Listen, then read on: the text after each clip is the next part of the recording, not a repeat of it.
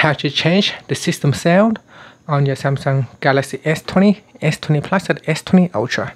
First, tap on the home key to go back to the home screen. Then swipe down at the top and tap on the settings icon. Next, tap on sounds and vibration. Then tap on system sound. And here you could choose between Galaxy, Calm, Fun, or Retro. So select a sound and then tap on the back key to save the changes. And finally, tap on the home key to finish. Thank you for watching this video. Please subscribe to my channel for more videos.